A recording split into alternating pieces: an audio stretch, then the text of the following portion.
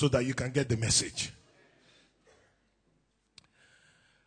Our orders, backed up by the Master Jesus, are to refuse to have anything to do with those among you who are lazy and refuse to walk the way we taught you. Don't permit them to freeload on the rest. We showed you how to pull your weight when we were with you. So get on with it. We didn't sit around on our hands expecting others to take care of us. In fact, we worked our fingers to the bone. Up half the night, moonlighting, so you wouldn't be burdened with taking care of us. And it wasn't because we didn't have a right to your support. We did. We simply wanted to provide an example of diligence, hoping it would prove contagious.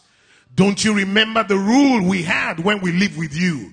If you don't work, you don't eat. Say to your neighbor, if you don't work, you don't eat. And now we're getting reports that a bunch of lazy good-for-nothings are taking advantage of you. This must not be tolerated. We command them to get to work immediately. No excuses, no arguments, and earn their own keep. Can we go home now?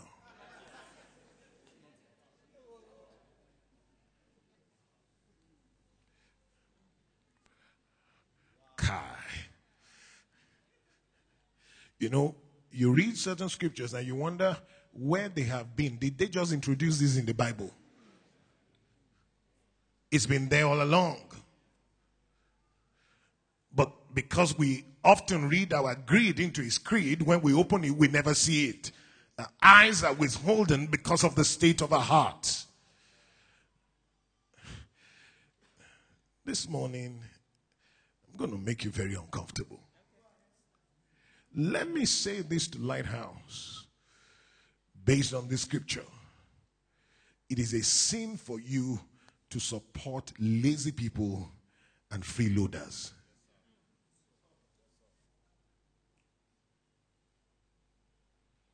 I'm not saying it's a sin to help.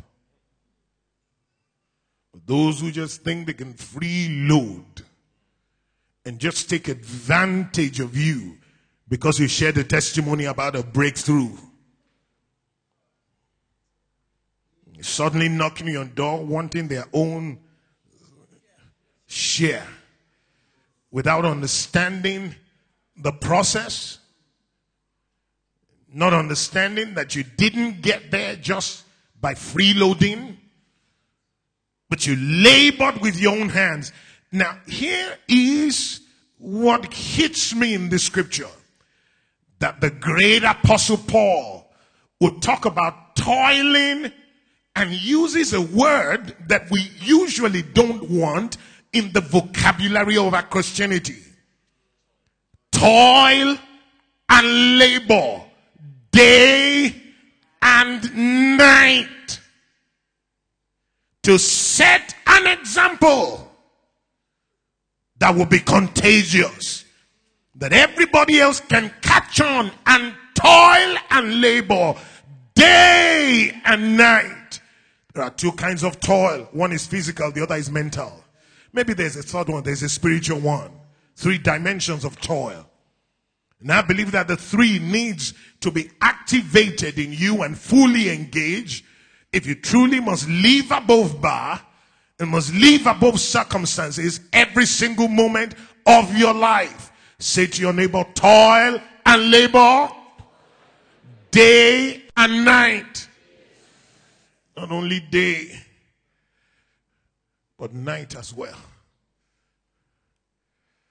Too many times, we do not even understand the limits of a capacity because you never push it. I know that this may not be the best of illustrations, but I remember when I bought my first car, first motor vehicle.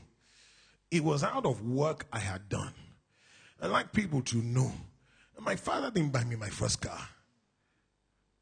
It was a fruit of labor. My father bought me a car when I was getting married, but it was not my first.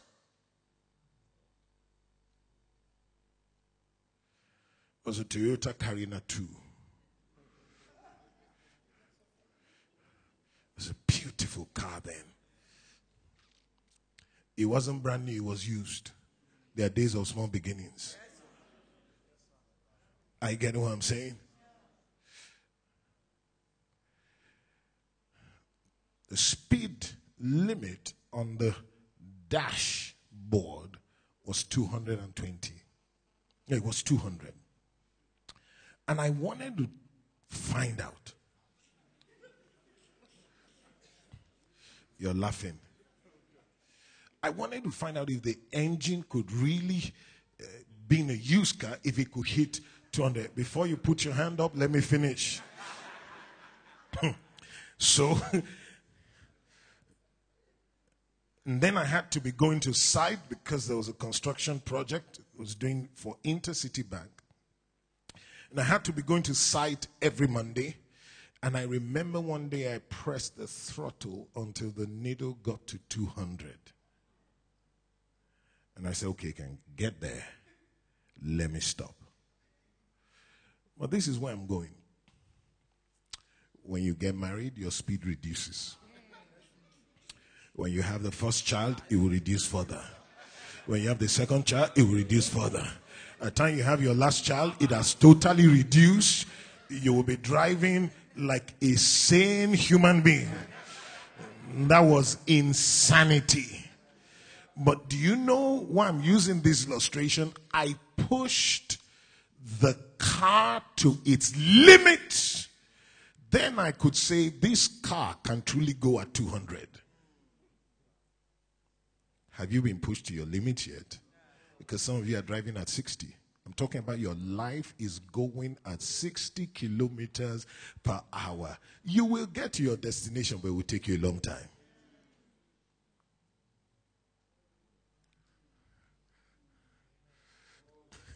So ask your neighbor, how fast are you driving?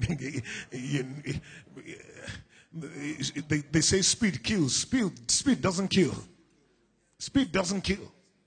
Have you ever seen speed killing?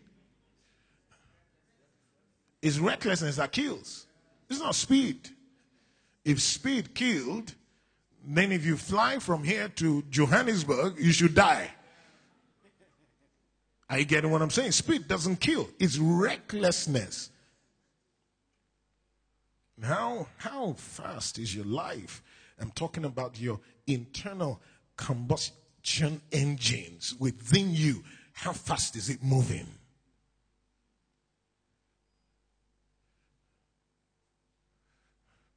You need to wake up.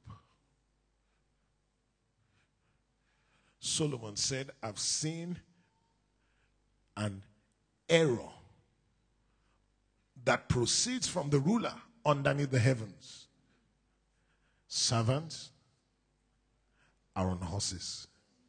Princes are walking. It should not be. Who are the princes? We are the princes. We are the sons of God here upon the face of the earth. Who are the servants? They are those that are outside the kingdom.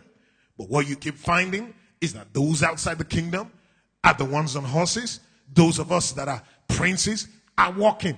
And not every one of them is doing 419. That's a lie the devil will sell you. Once you see a man who's wealthy and doesn't have God, you say, no, they're all crooks. They're all 419. They're living off the largesse of government. No, many of them toil day and night.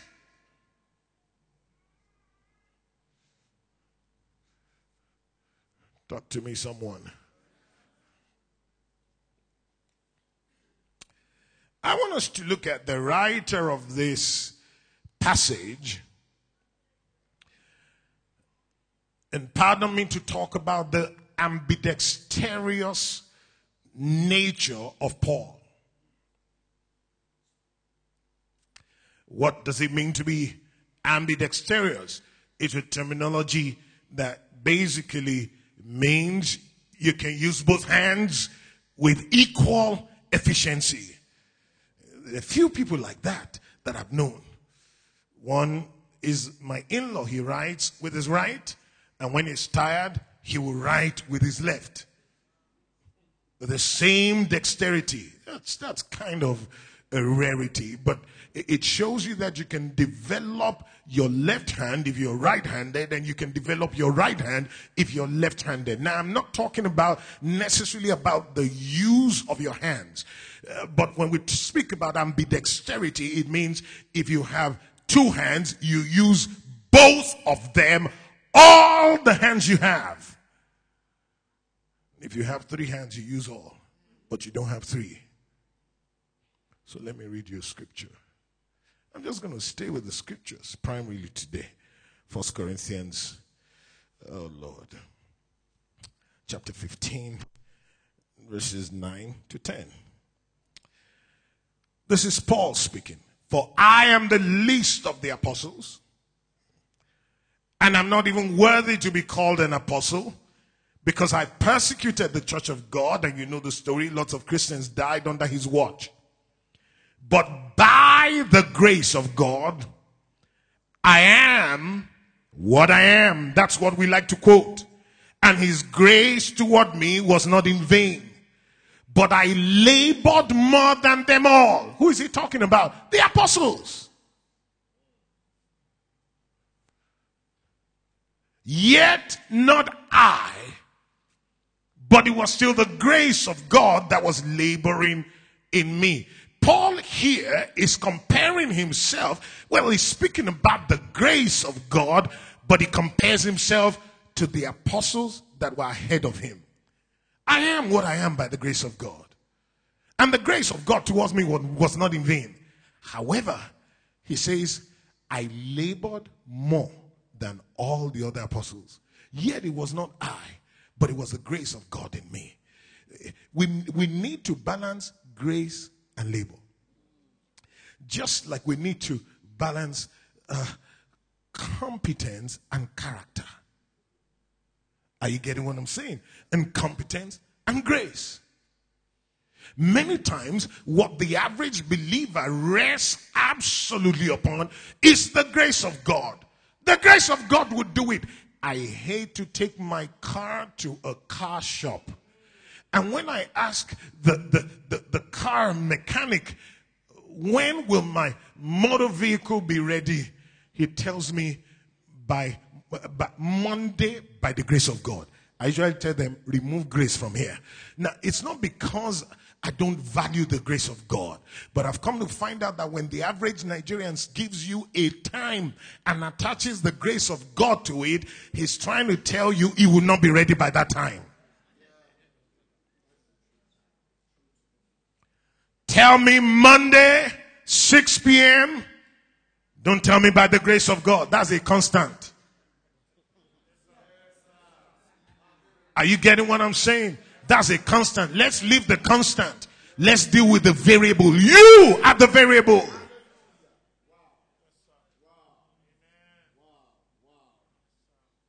Because we like to throw things on grace. Then you come on Monday, your vehicle is not, and it begins to tell you the grace was not sufficient.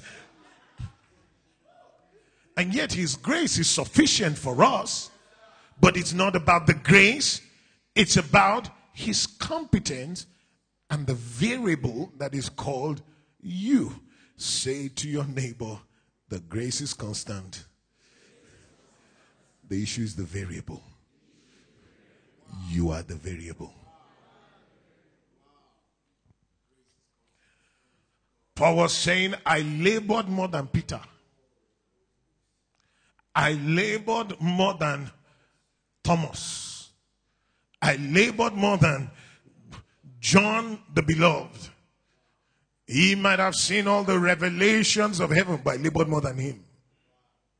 The man of whom I am speaking, let me tell you a little about him. He wrote 3/4 of the New Testament. He established apostolic doctrine for all the churches, still relevant today. Through him, God made an incursion into heathen nations. He said, I fought with the beasts of Ephesus. He's not talking about cows in the bush. He's talking about demonic princes of Ephesus. But he said, I labored more than all the apostles. I want to show you a little bit of Paul's labor and his ambidexterity. Are you with me? Okay. And I'll address certain things and your belief systems. Ephesians chapter 4 verse 1. And be ready to take me to Acts chapter 18 from verse 1. Ephesians chapter 4 verse 1. I therefore, the prisoner of the Lord. Kai. When I pray someone is listening. When the man was writing this, he was in prison. But he called himself the prisoner of the Lord. What's he telling you? It's the Lord that imprisoned me. I'm here as part of his will. He didn't say, I, the prisoner of Rome. I, the prisoner of the Lord, beseech you to walk worthy. Give it to me in the King James. It says, worthy of the calling. The King James says, worthy of the vocation wherewith you are called. The calling is a vocation. How many of you know that you are called? But you're not called necessarily into fivefold ministry, as we find in Ephesians chapter 4 verse 11. There are some that are called to equip the saints, and others are called as saints who will go to the marketplace to do the work of the ministry. Let me say it again for those who may be hearing this for the first time or need to hear this. There's a difference between the work of the ministry and the work of the sanctuary. Too many times we find people fighting for position in church as if that is the work of the ministry. But it is not the work of the ministry. Everything we do in the house, creating order, the ushering department and all the departments that help to function in the house and help to create order, are simply doing the work of the sanctuary. The work of the ministry is your calling. Some are sent to the world of politics and government. That's your pulpit. That's where you preach from. Some are sent to the world of the media. Some are sent to the world of entertainment. Some are sent to education. Some to, most of us are sent to family because we do get married. If we don't, we're a part of a family. So we're a part of that. And some are sent to religion. And the religious mountain is the most dangerous one. I was driving back last night from Kurudu, from site. I was listening to a preacher. He said, this is a killing church. We kill people here.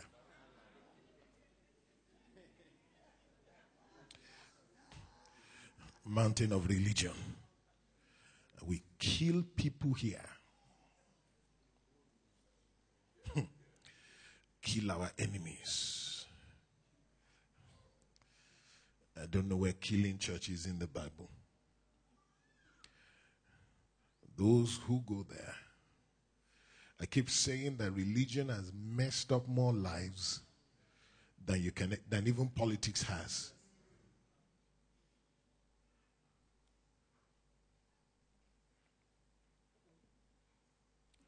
So say to your neighbor or ask your neighbor, what's your vocation?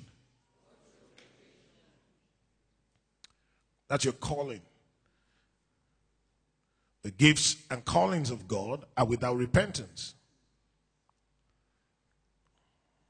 It's constant. It's there with you. Turn to Acts and let me show you this. The Paul who's writing introduced himself. If you read the letters he wrote to the churches, he constantly introduced himself. Paul, an apostle of Jesus Christ. That's his vocation. Okay? Many times when we refer to him as Paul the Apostle. But here's Acts chapter 18 and verse 1.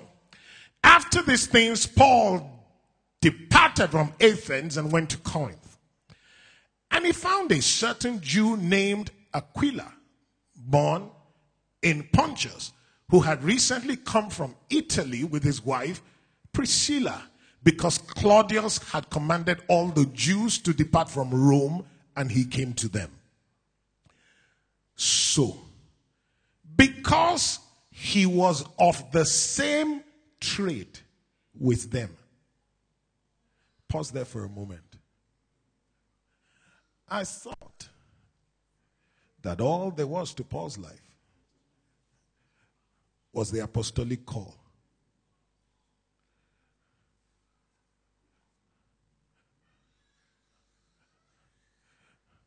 But Paul had a trade.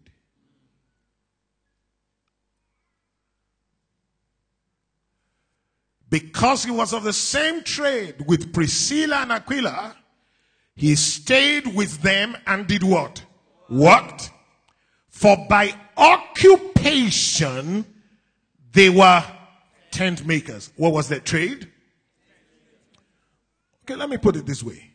What was Paul's vocation? An apostle. What was his occupation? A tent maker. He had a vocation. He had an occupation. And he wrote 3/4 of the New Testament. Peter had a vocation. Had no occupation. He wrote 1 Peter, 2 Peter.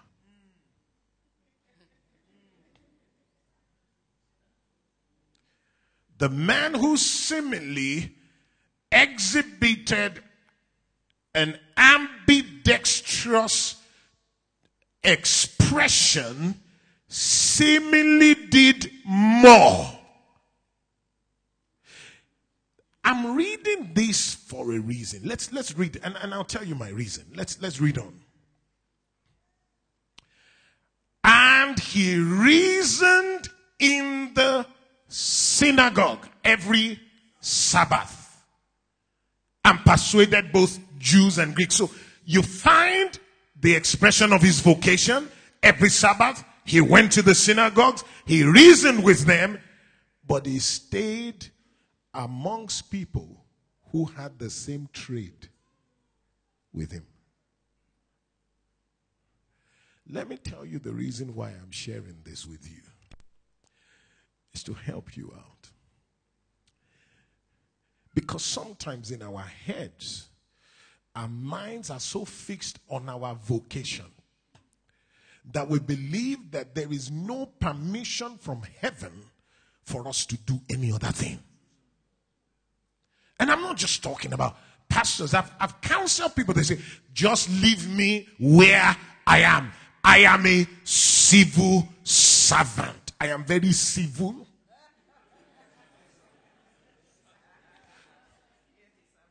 Last week I went to a federal ministry and I went 9:45. See me, JJC. All the doors were locked. I opened, they were locked. A cleaner said to me, try that one. It be like, say, it did open. I went and opened, it was locked. I said, they know they come this kind of time. It's called civil service.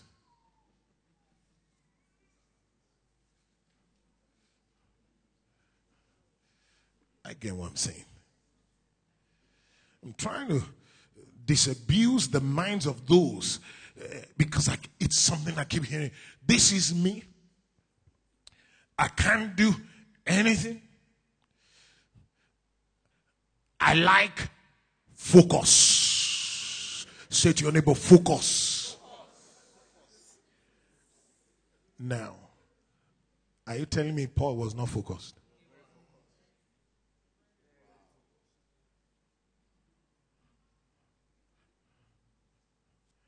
And what amazes me is that God gave him an abundance of grace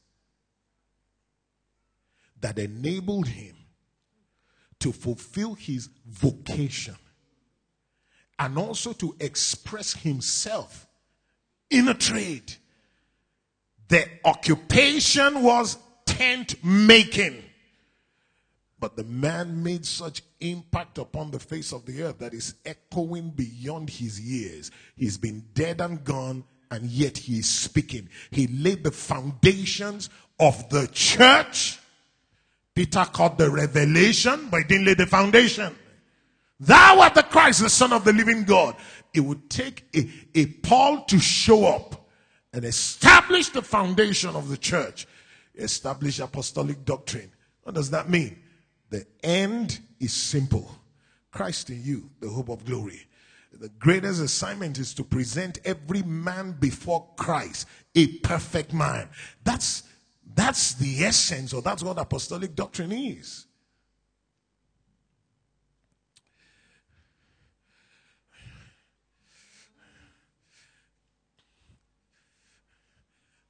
How much are you doing? Help me ask your neighbor. How much are you doing? Ask your neighbor. How much are you doing?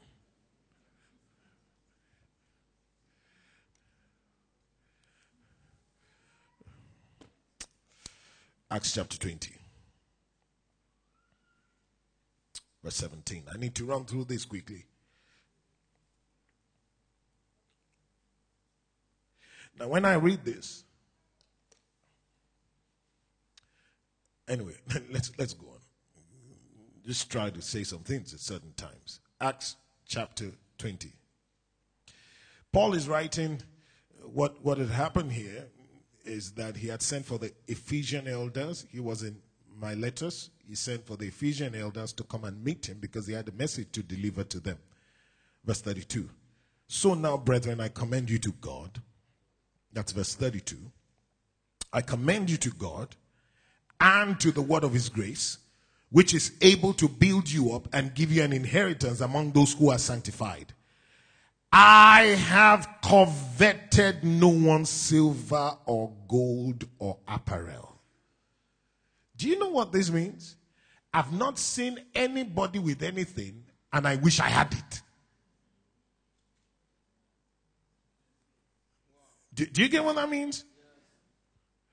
I'm not seeing anyone driving a car and to see this car on my own. I have not coveted anyone's gold, coveted anyone's silver. And do you know the challenge with the church? One of the greatest evils in the church is covetousness.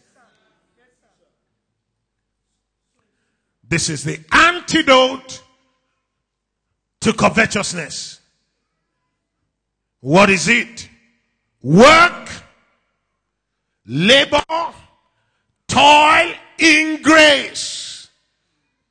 Be ambidextrous. Use all that God has put upon the inside of you. Listen to me. When he said this, there was a reason, and we've read it. He said we labored with our hands.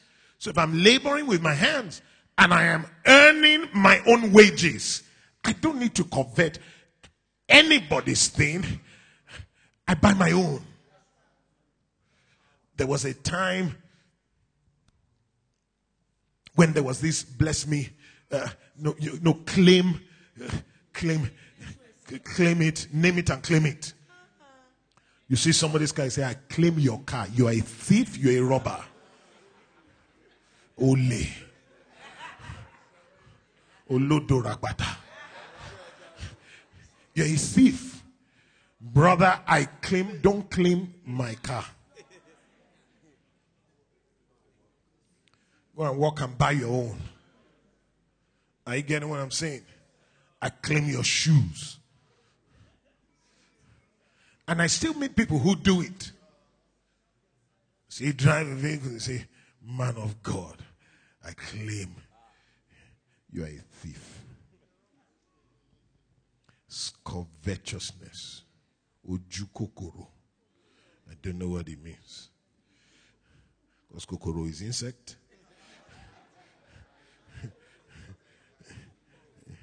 Kokoro. Kokoro. That's the one I know. You're a thief. Naming and claiming. Thinking that because you put your hand on a car. Do you get what I'm saying? Or you put your hand on a house. It will automatically appear. After you have put your hand on it, ask the man, how did you build a house?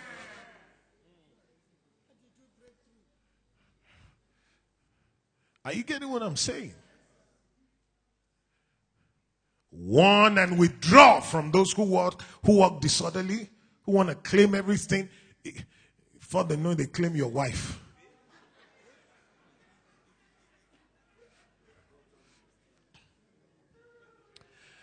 I have coveted no one's silver or gold or apparel.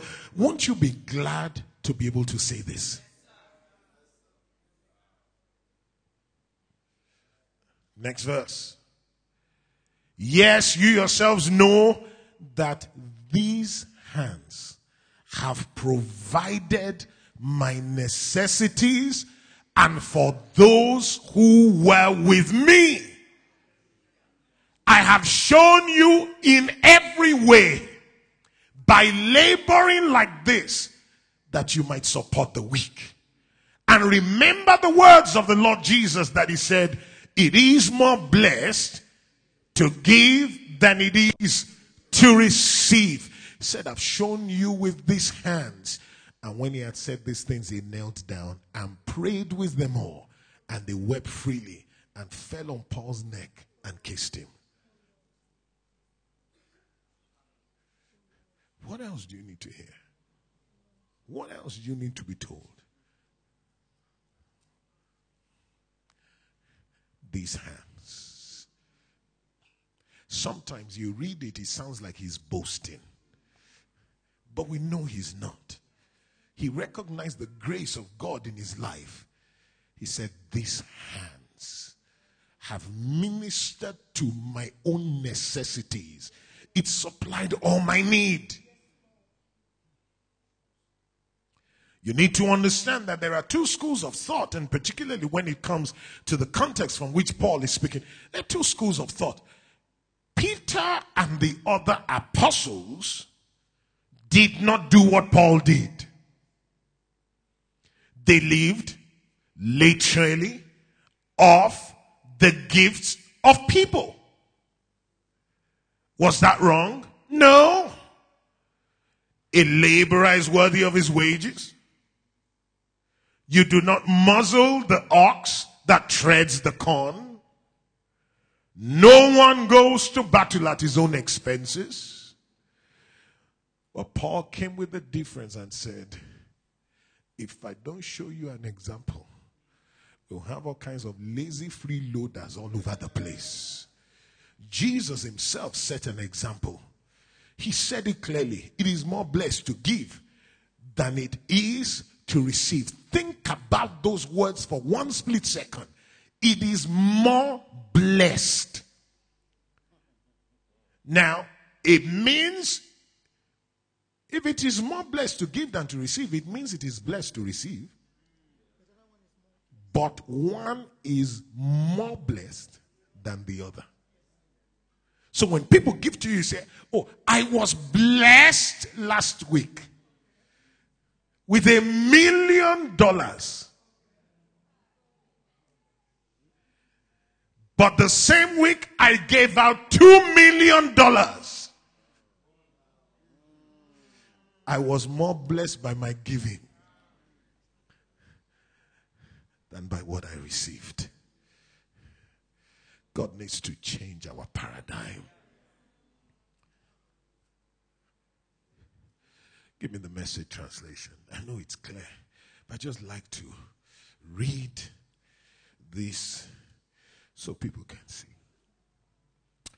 I'm turning you over to God, our marvelous God, whose gracious word can make you into what he wants you to be. and give you everything you could possibly need in this community of holy friends, I've never, as you so well know, had any taste for wealth or fashion.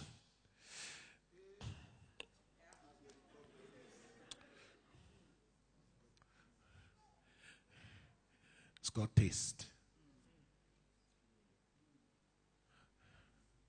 I'm not into all these finicky, frenzy, ephecism. No. I dress well because I represent God's kingdom. That's all.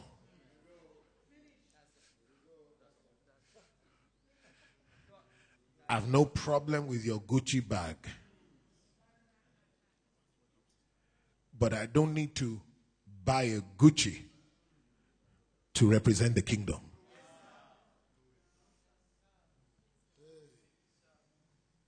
Are you getting what I'm saying? If not, the Church of Jesus Christ will be reduced to a Gucci. We just insist that every woman in Lighthouse must buy Louis Vuitton, whether it's fake,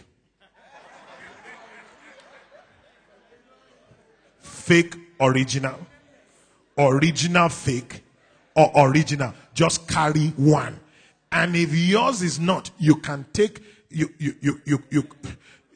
can take nail and write with your own hand Louis Vuitton. It will reduce the cross of Jesus to nonsense.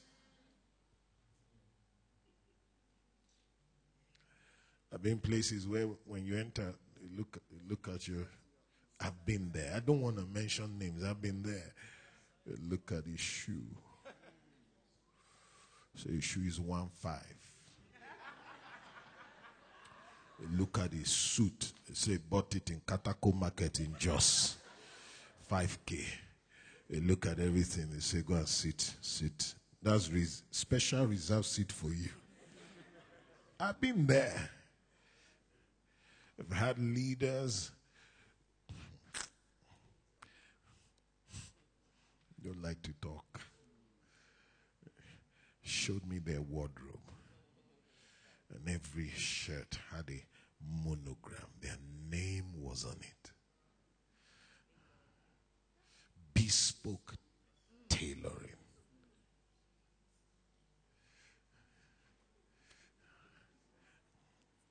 Hallelujah. I'll show you some scriptures in the book of Proverbs that addresses this. Know that you represent the kingdom. Know that it's about decency all the time. You can't stand before people.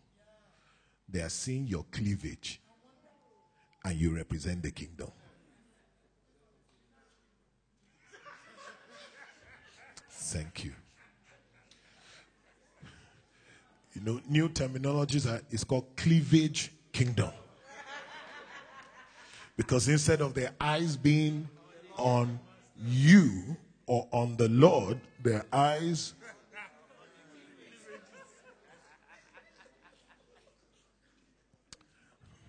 tap someone by your side and say, hope they're not talking about you.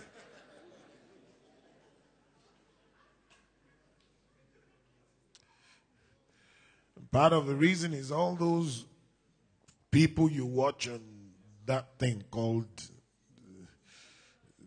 TV that are satanically influenced to change your dressing. Muhammad Ali's daughter came to visit him. You've heard the story. Dressed skimpily, and he called her and said, sit on my lap. Let me tell you a story. Gold is mined deep in the earth. That's what makes it precious. Diamonds are mined deep and they're difficult to find. That's what makes it precious. He said to her, And well sought after too. He said to her, you see these things? They are so precious. They shouldn't be exposed to all men to see. That's Cassius Clay that became Muhammad Ali. You are Muhammad Ali that became Cassius Clay. And yet, said, hide those precious things so that only one man will mine it.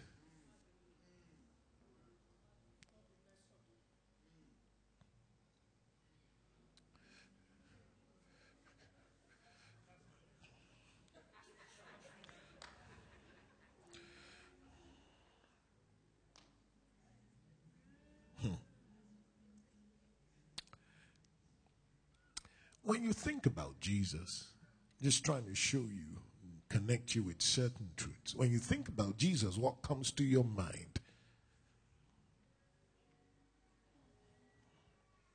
What comes to your mind? Savior of the world. Died to redeem all of humanity. That's what comes to mind.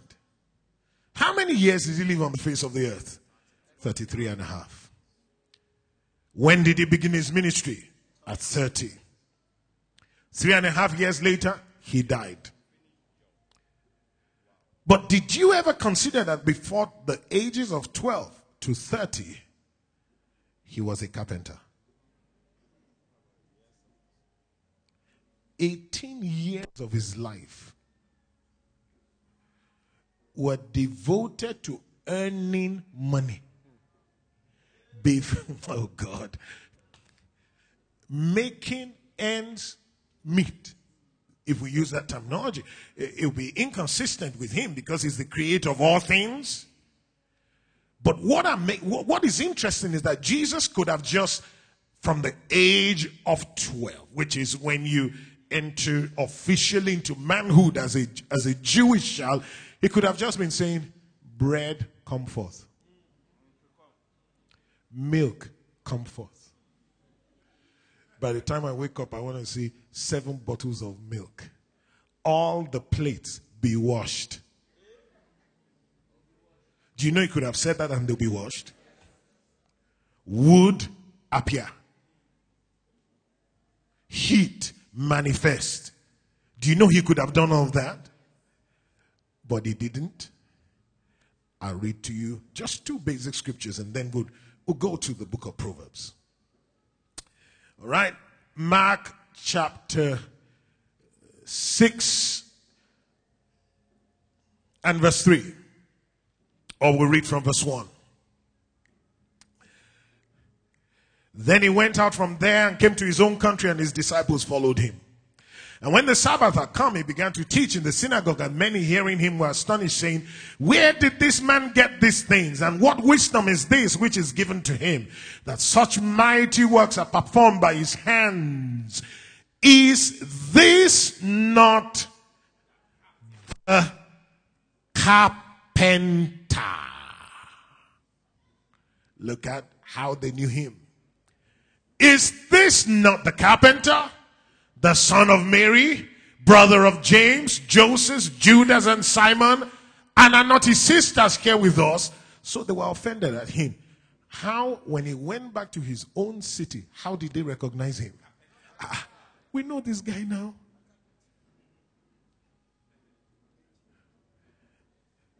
Jesus and Sons, Furniture Company Limited. How can a carpenter suddenly begin to do mighty works, and now he says he's the Son of God? For 18 years of his life, he was known as a carpenter. Now let me ask you a question. When Jesus functioned as a carpenter, was he making furniture for free?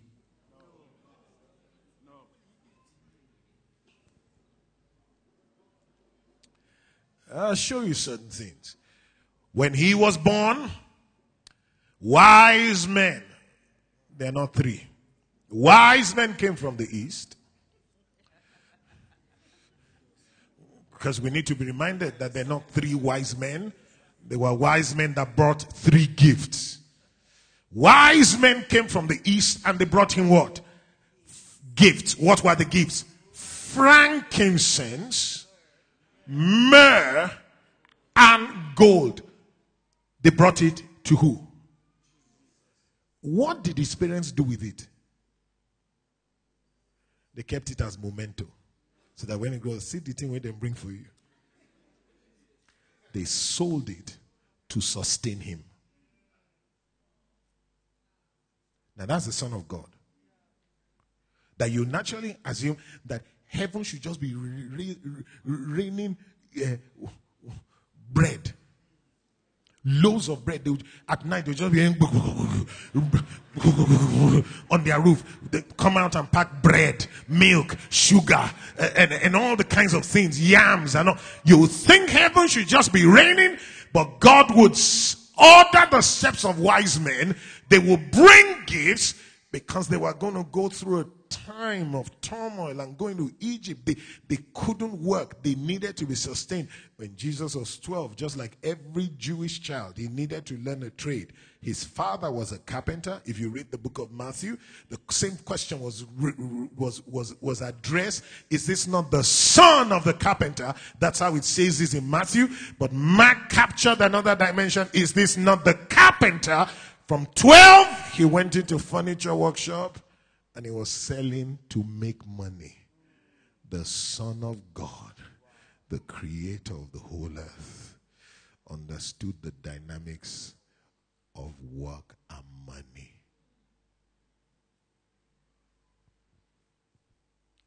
And I can tell you that for those 18 years, neither he nor his parents needed to beg. Can I also add this to you?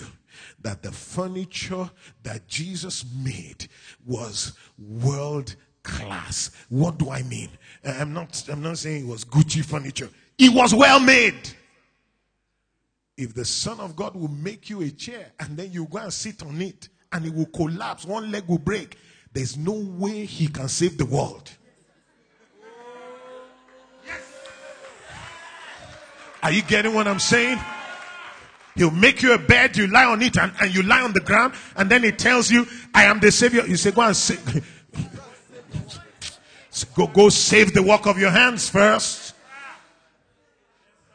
Must have made perfect furniture. Must have made furniture that was so good and so strong that it could be transferred from one generation to. Can you imagine furniture being transferred as a legacy? That happens in the Western world. It doesn't. We dash it out or we use it as firewood. But he must have made perfect furniture. Why was he a furniture maker?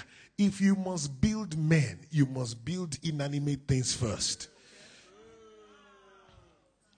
If you must build a house set upon this rock, I will build my church. Then let me teach you, first of all, how to build a house of wood that will not collapse on the inhabitants there. Or you think he went in there and was just saying, Thomas wants 2 chairs. Chair, appear.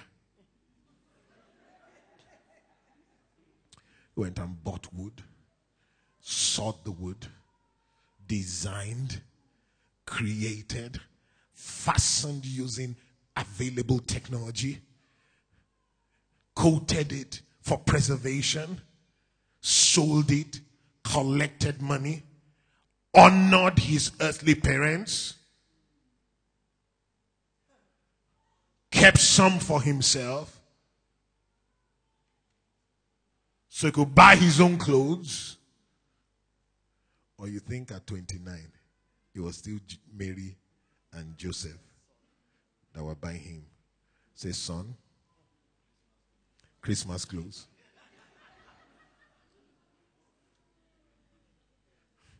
You buy Christmas clothes.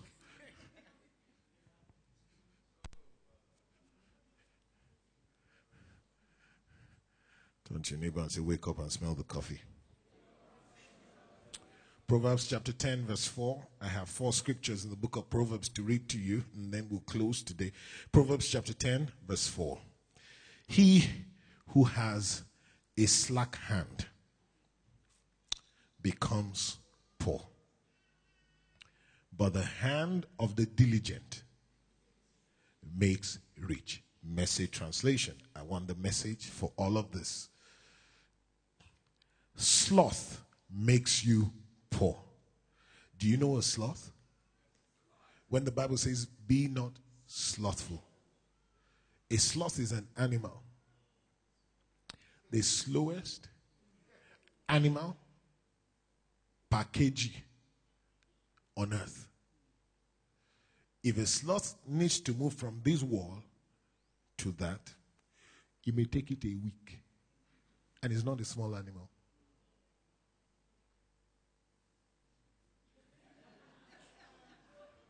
Then it will hook and sleep and then wake up again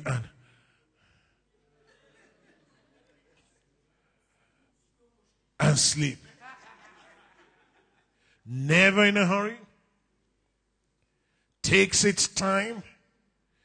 Be not slothful. Is to take on the nature of the sloth.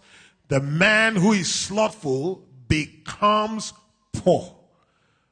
But it is diligence that brings wealth.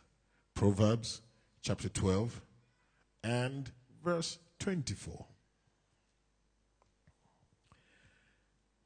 The diligent finds freedom. Give it to me in King James first, then the Message. The hand of the diligent shall bear rule, but the slothful shall be under tribute. All kinds of pressures will come that will just not be able to bear with. Give it to me in the Message. The diligent finds freedom in the work. The lazy are oppressed by work.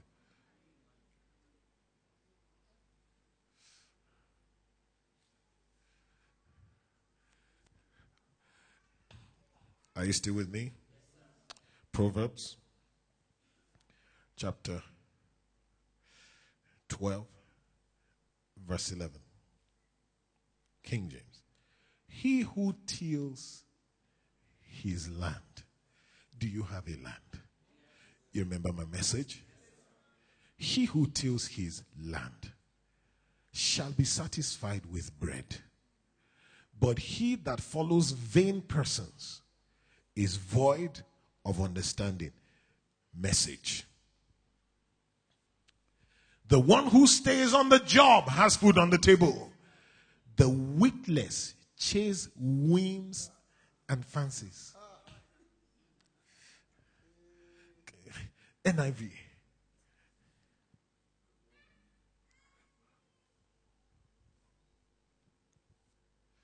He who works his land will have abundant food, but he who chases fantasies lacks judgment.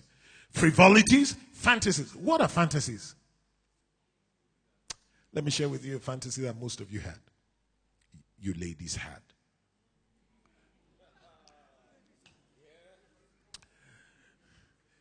You lie on your bed and you're thinking about Prince Charming. He's 6'2".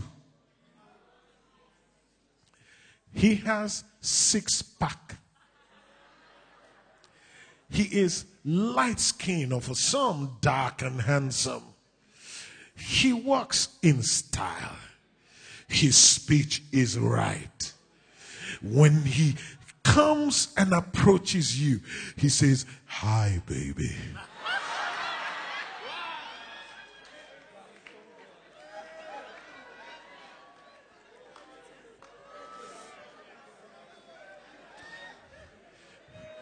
And that fantasy is sustained until you get married.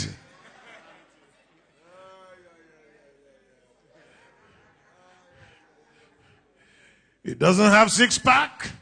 Like, he has 1 pack. Like a pastor shared with us, mobile pulpit.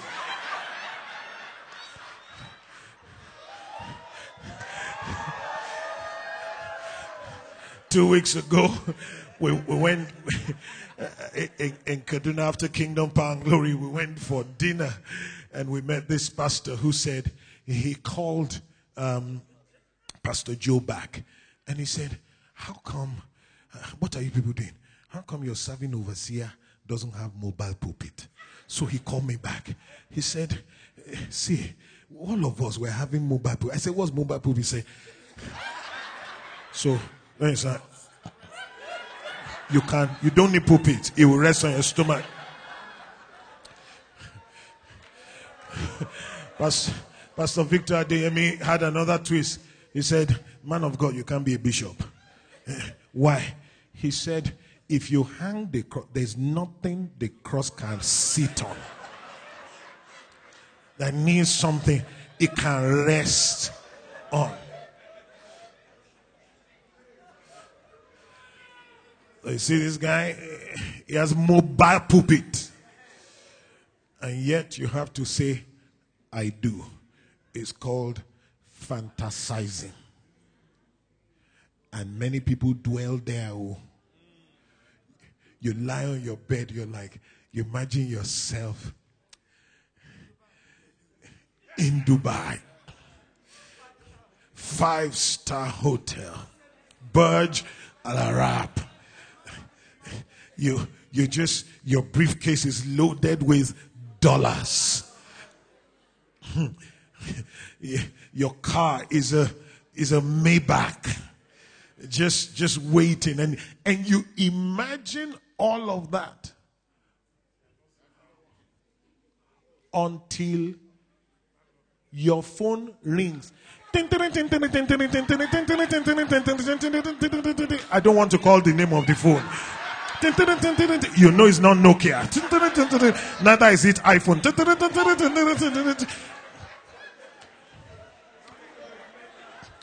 Then you wake up. Your bubble and your fantasy is burst. Welcome to reality. The hand of the diligent will bear rule, but those who chase fantasies lack understanding.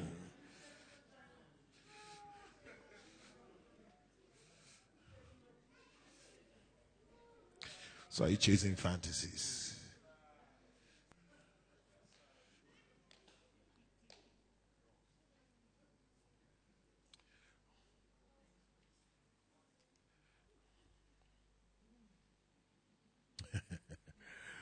Oh God.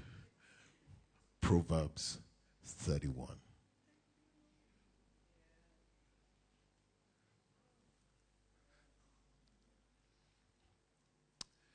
This one will punch off feminists below the belt.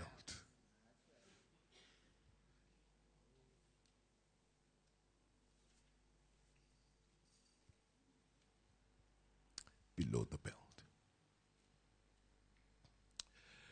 The words of King Lemuel, the prophecy that his mother taught him.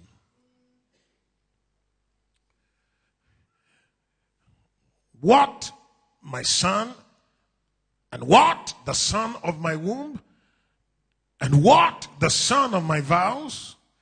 Give not your strength unto women, nor your ways to that which destroys kings. There's a way that destroys kings. That's not a subject today. But he mentions it, women. It is not for kings. O Lemuel, that's another name for Solomon. For kings to drink wine or for princes strong drink. The shark. What happens? They drink and forget the law. Then they pervert the judgment of any of the afflicted. Give strong drink unto him that is ready to die, and wine unto those that be of heavy hearts. Let him drink and forget his poverty. Now, there's a play of words here. Because if you shack, you forget your poverty. When the shack wears out, you are in your poverty. Let him drink and forget his poverty and remember his misery no more. It's the reason why many people drink. It's the reason why many people smoke weed. They want to get out of reality. The thing is, it takes you out for a moment, but afterwards, like a balloon inflated, you go up. Then the air begins to leak out of you. Your legs will touch the ground. So much wisdom here. Go on, please. Just give me 3 verses together. Open your mouth for the dumb in the cause of all such as are appointed to destruction. Those who can speak. Open your mouths. Judge righteously. Plead the cause of the poor and needy. He's talking to Solomon the king. Who can find a virtuous woman? This is where I'm going. For her price is far above rubies. The heart of her husband does safely trust in her so that it will have no need for spoil. Is not, and I explain this, is not pressured. Buy me jewelry. Christmas is coming. I want to wear gold. There's Dubai gold. I want to wear lace. I want to wear, if you can, wear Christmas clothes. Where do we get the culture from? Even Christmas tree, where is it from? It looks nice, oh? This is not, you think Jesus died on this kind of tree?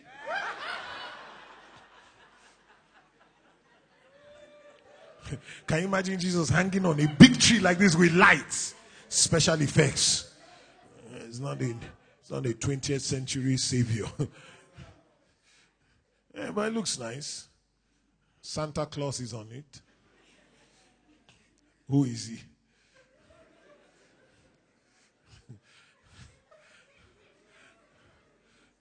As long as it doesn't destroy our faith or conflict with the word of God, no problem. Maybe a tradition that's been received. As long as it doesn't affect our true value in placing our premium on Christ instead of on Santa Claus, that's fine. But who can find a pressure? The heart of a husband is so safe. He's not under pressure to perform. So he doesn't need to, let me just satisfy this woman and be put under unnecessary pressure. Next verse. I just want to show you. She would do him good and no evil all the days of his life. Now watch this. And let's read it from the Message translation. Because if a woman can be this, what about you? As a woman, what about you? As a man? She's never spiteful. She treats him generously all her life long. She shops around for the best yarns and cottons and enjoys knitting and sewing. That's work. She's like a trading ship that sails to faraway places and brings back exotic surprises. She's up before dawn, preparing breakfast for her family and organizing her day. She looks over a field. She doesn't say, honey, we need to buy a field. She buys it with her own money. And then with money she has put aside, because many women will spend it all. She plants a garden.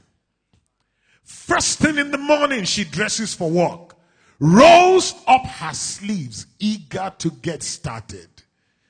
She senses the worth of her work and is in no hurry to call it quits for the day. She is skilled in the crafts of home and hearth, that's baking, diligent in homemaking. She is quick to assist anyone in need, reaches out to help the poor. She doesn't worry about her family when it snows. Their winter clothes are already mended and ready to wear. She makes her own clothing and dresses in colorful linens and silks. When you see a woman like that, gorgeously dressed, worked with her own hands. Whatever she wears, she has a right to wear.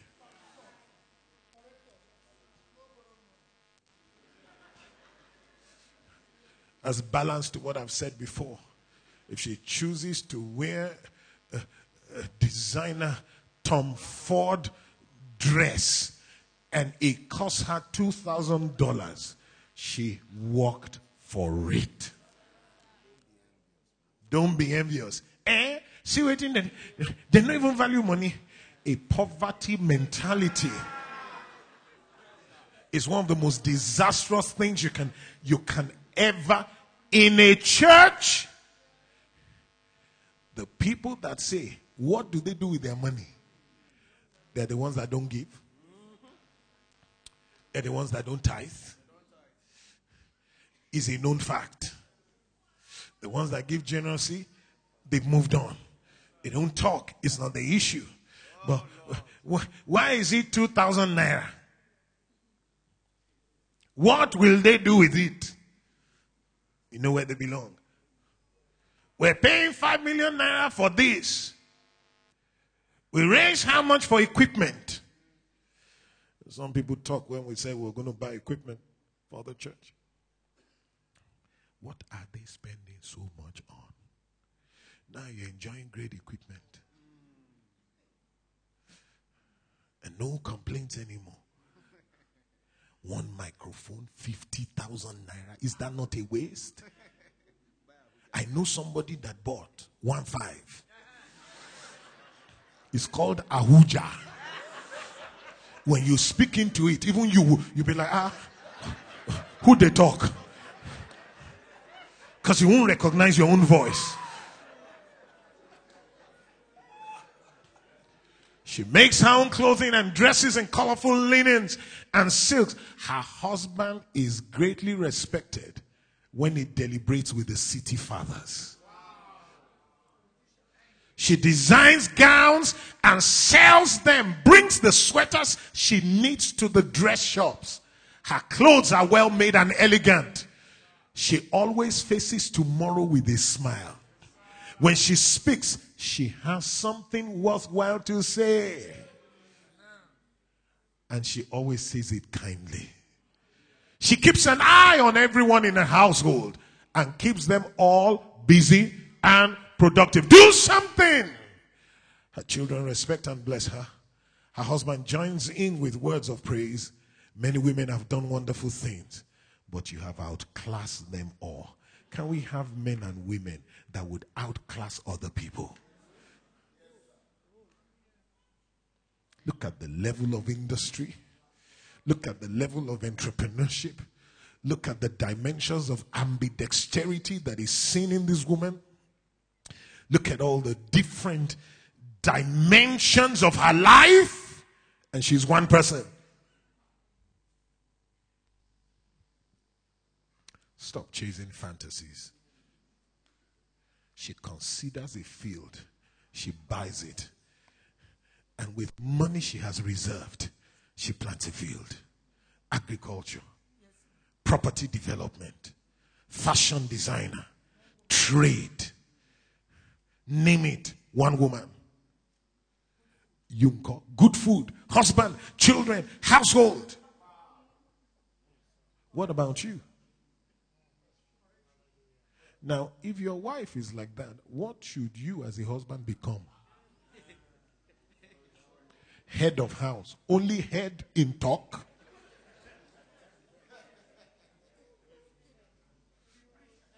Are you getting what I'm saying? Husband, man. I can't stand lazy men who live off their wives, or foolish and senseless young men who are looking for a well-made woman to marry. Something is wrong with you. There is dignity in labor.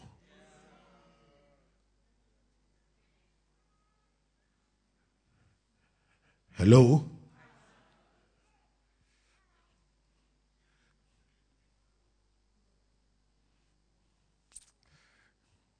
this is where I like to close.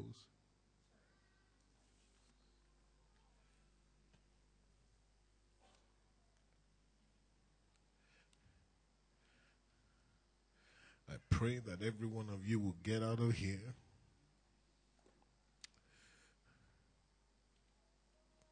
with a new resolve.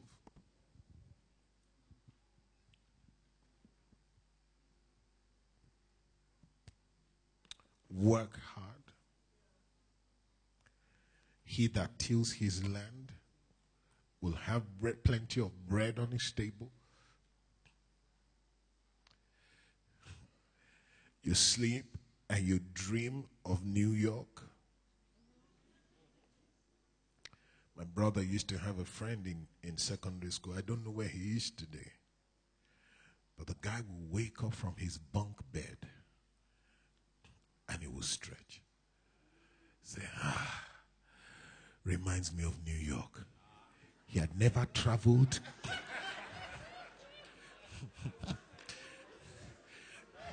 Outside Nigeria before in his life. You're chasing fantasies.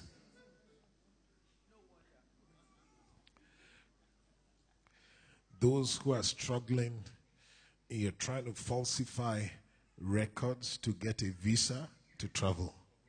If you are diligent, you will go. You will go and come. You will go and come, and you will refuse to go and live there. If you're diligent, you won't have a visa problem.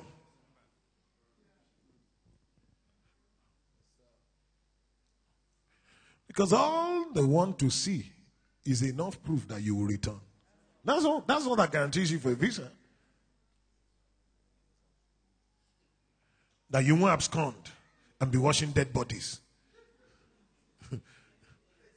Or toilets there. That's all. Diligence is the key. If you can't go now, it probably means it's not your time. When your oh God, and you determine your time.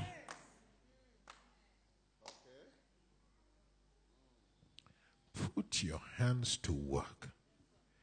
The grace of God is a constant. The variable is the issue. I don't want to say let's put the grace of God aside, but let's do the needful. And then we can say in confidence to heaven, Lord, I've played my own part. Provide your grace. Provide your enablement. Make a way for me where there seems to be no way. Work. Work. Toil. Learn.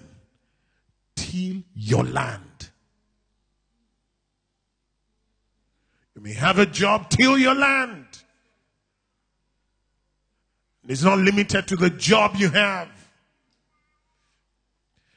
It's the reason why, I was speaking, and I don't know who, it was my sister Esther, who was saying when many generals and soldiers retire from the army, the only place you find them in is officers' mess. My father-in-law used to say, I don't know whether it was or whether it's accurate. I've never been to officers' mess. He said, what do they do in officers' mess? They mess themselves. That may not be entirely true. Simple reason. The man can't function outside his vocation. Can't do anything. Once there's a cessation of job or that assignment, they become literally redundant and useless. Can't do anything. And it's not just soldiers alone. Civil servants too. And the reality is that you won't stay there forever. Sometimes some winds blow that you cannot determine. The fact that you are a child of God does not even mean that you will keep your job right through your life. You may go to work one day and a letter will be waiting for you. saying, sorry, your services are no longer needed. What will you do? In Luke chapter 16, there's a story of an unjust ruler who received a worthy commendation from his boss. He had been cheating the boss, or news had come to him, whether it was founded or not. Then he had been cheating his boss. And his boss called him and he said, I'm taking your job from you today. And there the man said, what shall I do? I cannot beg. To dig, I'm ashamed. And then he said, I know what to do. And he used his negotiating skills to secure his future. And then when the master heard what he had done, he commended the unjust steward because he had done wisely. And then Jesus made a profound statement.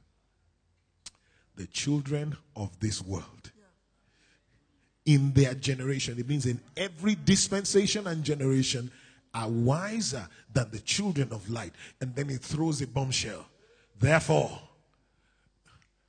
use unrighteous mammon to make friends.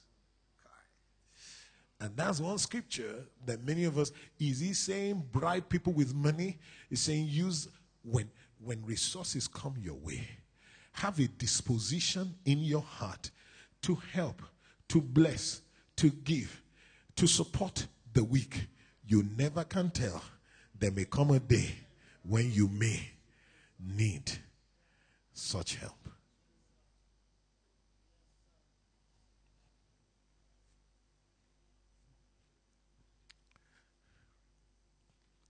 But if you use money, you said to make enemies. But if I'm giving Pastor Gabriel money, hoping that he will give me back, that's the wrong motive. I remember a young man. When I was in university, he was a part of our church. He got into NDA and I was supporting him. He's a colonel, just been promoted colonel right now. Supporting, and I was doing that to many people, many. Sending money every time someone was going or he came on holidays and was going to school. His parents couldn't support him. It was a little over a year ago, one day, he had called me before and he said he wanted to see me and I was not in town. So he called again and he came and he said, Pastor, are you in town? I said, yeah. He said, I want to see you. He came to my house, sat on my sofa. How are you doing? I call him Soldier, my son in the faith. And I said, Pastor, you know they give us vehicles as part of the package. He said, God said to give mine to you. It was a 307, the one I drive around. He needed the car. I didn't want to collect it. I feel like that at times. I was dumbfounded. It wasn't that I didn't have a car. I had. But he said, God said to give this to you. And I've come. And for a minute, I couldn't say a word. The car was parked outside. And I prayed with him. 3 months. Everything changed. Just don't want to say it. It's sensitive information. But everything changed. He called me with excitement. He said, that's the reason why I had to sow that seed. Was I looking for him to give me a car? No. Don't invest in people's lives expecting them to return to me. That's a wrong motive.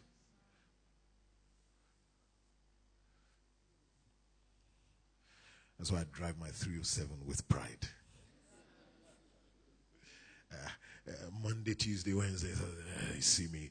It's manual transmission. I like it. It gives me a sense of control. I can see a trailer and I can determine. When you're driving automatic, you press your throttle, the car will say, you want to make her go? You're not taking that risk.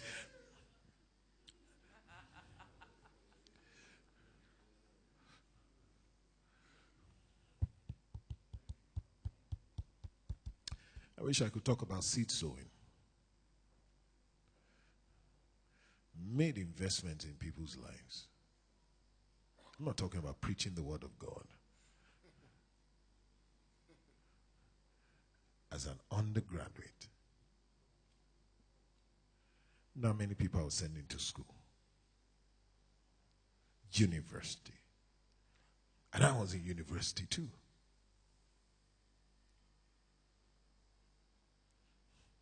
Some didn't do well.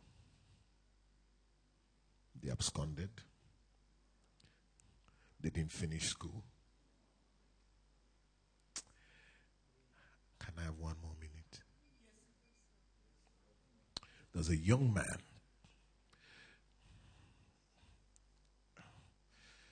He comes here occasionally. I was paying his fees to secondary school. He was living with me. He had this American dream. I don't want to call his name. Every time his accent had changed, he had never crossed. You know, yeah, man. When I get to the States, we're gonna bounce. I'm like, you have not been anywhere. Face your books. Started playing basketball. I said, well, why are you playing? He said, you know, when I get to the States, I may not have a job. So first thing I need to do is play basketball so I can make some money. I dunk. I spunk.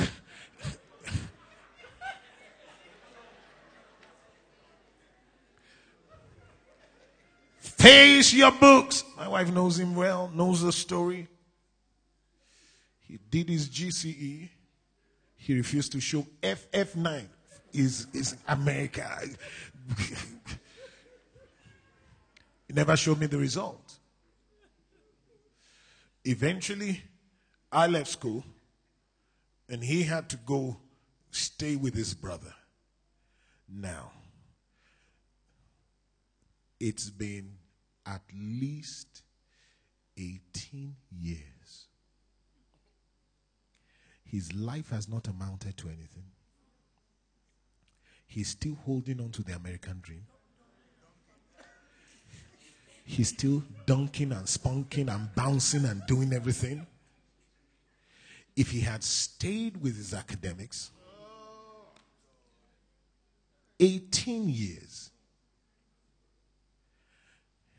he still comes in around, and I still have to give him money and say to transport him back. How can you waste your life chasing frivolities and fantasies?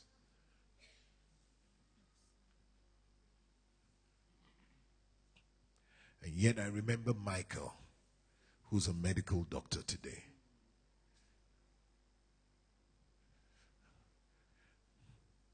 Used to send him and give him money to school. At the time he came, he said, Pastor, I can't keep coming every time. Give me some money, I will buy books. I will sell to my students, to my colleagues. He will buy medical books. He will sell, make money. He didn't own one medical book right through school. He was borrowing from his friends. He will sell to them, borrow from them.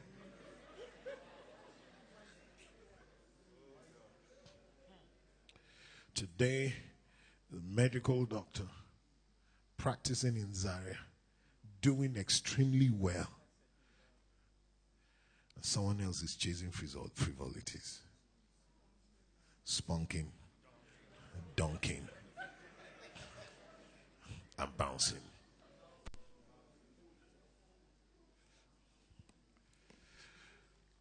I believe in work. I believe that in all labor there's profit. Not some, all.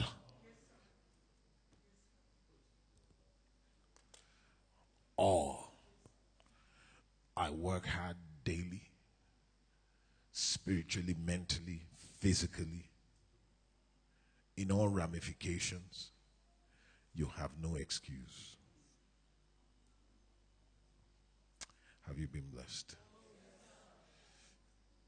stand on your feet this morning?